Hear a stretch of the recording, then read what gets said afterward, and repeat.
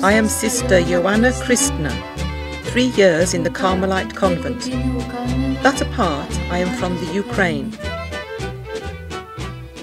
Sister Anastasia of the Life-Giving Cross. I am from Slovakia.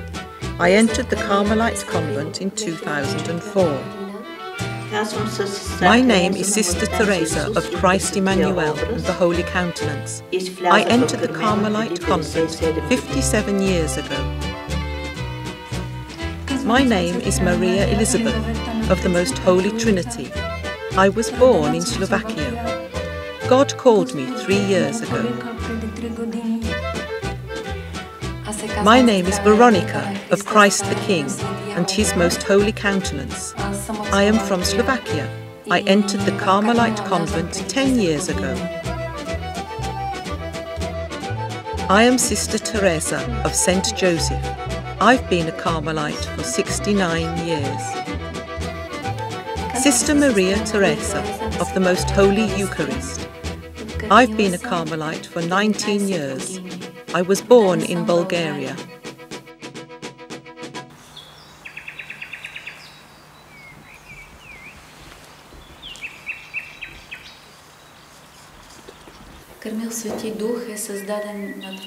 The Carmel of the Holy Spirit was founded on May the 24th, 1935, at the request and insistence of the former Catholic Bishop of the Eastern Rite, Bishop Kirill Putev, together with Archbishop Roncalli.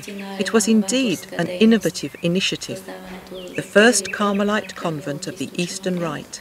It was set up with a clear intention that the sisters should pray for the unity of the churches. The Carmel in Sofia, founded by sisters from Constantinople, was the first Carmel of the Eastern Rite anywhere in the world. The sisters soon took up residence at the former home of Archbishop Roncalli, the Pope's legate in Bulgaria, and later Pope John XXIII. After the Second World War and the coming to power of the Communists, all Carmelites of foreign origin were forced to leave Bulgaria, and in 1952, sisters of Bulgarian origin were also thrown out of the convent. I made my pledge. In other words, I took my final vows in 1952, precisely on July 16th, the day Bishop Vasilkov, 3 Assumptionists, and nearly all our priests were arrested. We were arrested exactly on St. Ivan Rilsky's feast day, October 19th, 1952. It was still morning when they came, and they didn't even wait for us to open the door. They demolished it, entered and said, they had pistols, "You're under arrest." In addition, they immediately separated us, one from the other.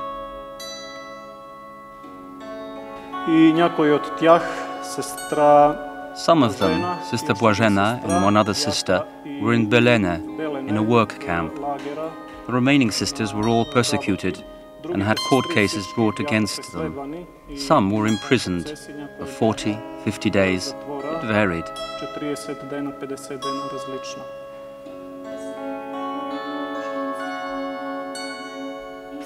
Un jour, il m'a dit, voyons,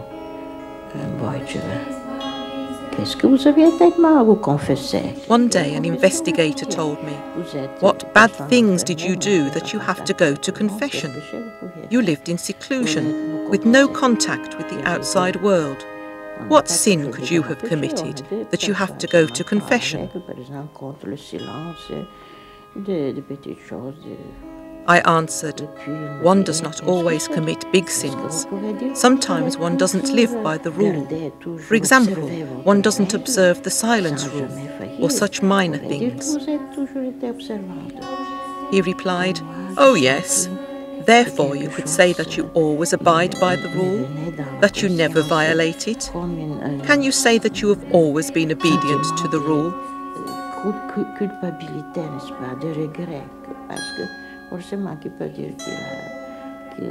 It was then that I felt that something was invading my conscience, a feeling of guilt, a feeling of sadness, because who can say about themselves that they have always behaved beyond reproach? I instinctively looked up at him and saw his terrible, penetrating gaze. I felt as if something had broken into me. Then I immediately calmed down and said, "That is not your business." At that moment, I felt that he had lost his influence over me. It was, nonetheless, a startling experience.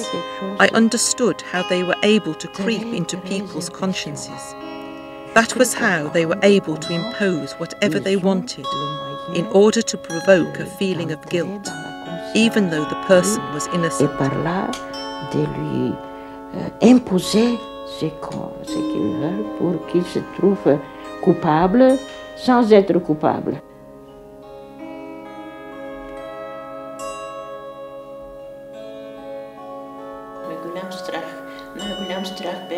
We were very frightened, very. As women, will they behave honourably towards us? That made matters worse. Some of our sisters, for example Sister Boagena and Sister of the Incarnation, were put in a cell with other women. I was the only one to be left alone, and if you take into account the fact that I wasn't interrogated for 10 days, you can begin to imagine the continuous worry and uncertainty that I went through. They finally began interrogating me, always at night. Exactly the moment one was preparing to turn in for the night, they would bang the iron door that undoubtedly weighed a ton. They would bang the door and say, "Get up, you are not going to turn in for the night." I would be led, with one militia man in front and one behind, along various staircases and endless corridors, up and down the higher floors. The hours were long, and the questions always the same. "Why are you here? What have you done?" I would answer, "You tell me. I have done nothing wrong, committed no crime against the state, or the people, or against my conscience. You tell me why you have brought me here."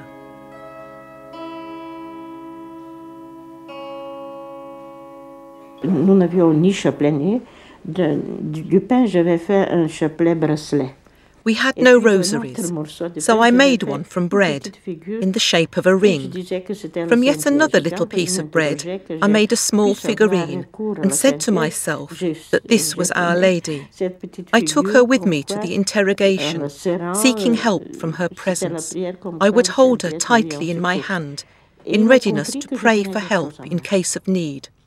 My interrogator noticed that I had something in my hand and said, "Open your hand." When I did so, he said, "Open both your hands." He saw that I had something. "What is it?" I answered, "A small figurine. Let me have it." Do you know what he then said? "Does this give you strength?" He felt a power that he wanted to discover. He took it from me and placed it on the table. He felt the grace that flowed from it.